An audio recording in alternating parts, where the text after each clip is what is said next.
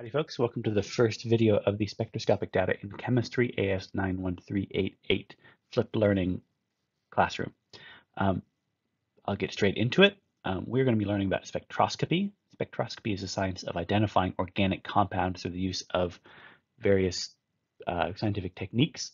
Basically, if you have a organic compound you don't know what it is, and you can't tell through touch, taste, smell, etc., you can put it into a machine. And the various types of machines, and they all spit out different types of graphs. The three types we're going to be looking at are mass spectroscopy, which goes based off of the mass of different fragments of our compounds, IR spectroscopy, which looks at the different types of bonds that are present, and 13C NMR spectroscopy, which looks at the different number of carbon environments in different molecules. More on those later on. But before we get into those different types of spectroscopy, we need to talk about what an organic compound is. Some of you will have had organic chemistry before, but many of you will not. So I will do some revision. Organic chemistry is a study of compounds that are mostly made of carbon, hydrogen, and oxygen, with sometimes other things, nitrogen pretty frequently, halogen sometimes, and sometimes other stuff. And these are important to us as people because they are what we are made of. Humans are made of organic compounds. We interact with organic compounds. Poisons are organic compounds. Flowers and plants and animals are all made of organic compounds. They're what we interact with.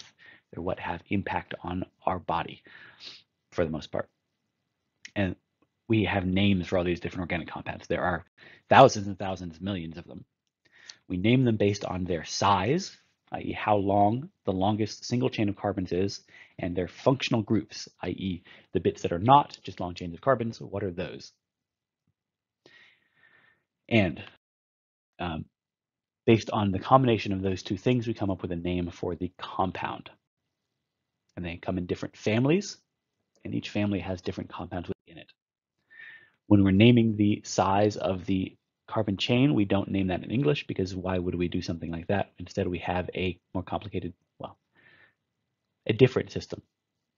And that is this system here that you may be familiar with. The shortest carbon chain, that is a single carbon surrounded by 4 hydrogens, is called a meth group. 2 carbons, each with 3 hydrogens on them, is an eth group. 3 carbons is prop, 4 is bute, 5 is pent, 6 is hex, 7 is hept, 8 is oct, 9 is non, 10 is dec, continues on that way. We mostly don't deal with anything bigger than 8 in this class. To give you an example, the first family of organic compounds we deal with is called alkanes. Alkanes are just carbon and hydrogen, and they do not have anything else present, and they're all single bonds. We call this ethane because it has a chain of 2 carbons and nothing else present. Alkenes are similar, except they have a double bond present between 2 of the carbons, but still just carbon and hydrogen present. And we would call this one here ethene because it's got 2 carbons, an eth, and then an ene because it's a double bond. If there were 3, it would be, if there were 1, it would be methene. I guess you can't have a double bond in methene, so methene doesn't exist. Strike that one. Alcohols. Again, similar in that they only have single bonds, but they have an oxygen present, and that oxygen is in a hydroxide group. This one would be called ethanol because it has 2 carbons in the longest chain and then a hydroxide group on the end. Acids. Very similar again in that they have carbon and hydrogen and oxygen, but now they have 2 oxygens, one of them double bonded and the other one in a hydroxide group. So double bond oxygen, hydroxide group. This one is ethanoic acid because it has 2 carbons, 1, 2, and then a hydroxide group and a double bond oxygen present.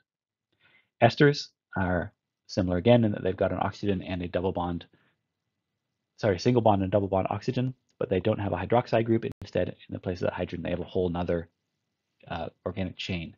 So the oxygen is in a carbon sandwich. Esther loves to eat her carbon sandwich is a way you can kind of remember that. It's got a question mark on the end because it's not actually a very good mnemonic. This one is called methyl ethanoate because it has a meth group on the right, an eth group on the left, and then in the middle is the ester group.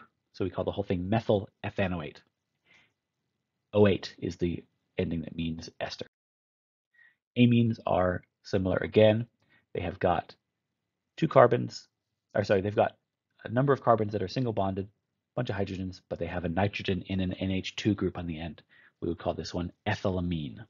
Eth because it's got two carbons, and then alamine because it's got a nitrogen group present.